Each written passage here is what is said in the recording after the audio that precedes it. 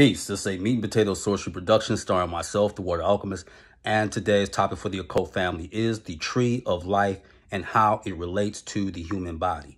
We know from a visual that the Tree of Life is very important as it pertains to Kabbalistic teachings and its foundation. But it also plays a key as a map and how to navigate not only in this lifetime, but to raise your consciousness to different dimensions and proceeding on other journeys when you pass away.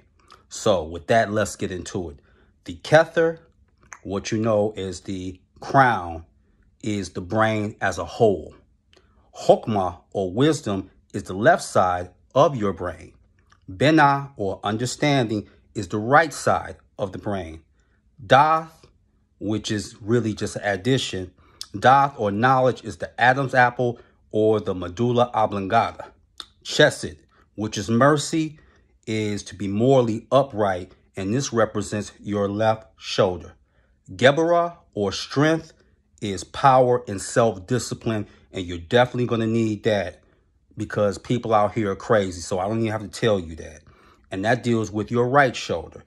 Tephiroth, which is beauty, is the heart and the solar plexus, and to make one selfless. Put others before yourself.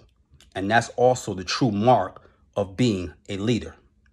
Nitzak, or victory, is interfacing between the self and the material world, which is your left hip.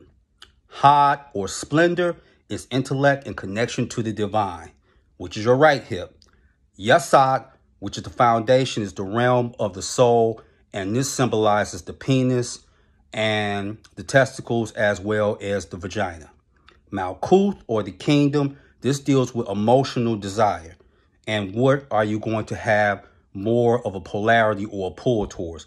The material world or the divine? That's entirely up to you. And this location is the feet. And even when you're dealing with Hebrew letters or the 72 names of the Creator, this can help when it pertains to mental illness, prosperity, etc. I will put one of the names on my community post, one of the names of the Creator from the 72 angels, and this deals with prosperity. So there you go with the Tree of Life and how it relates to the human body. And that's a start. So with that, that is your meat and potato sorcery for the day. I am the Water Alchemist. Be water, my friends. Peace.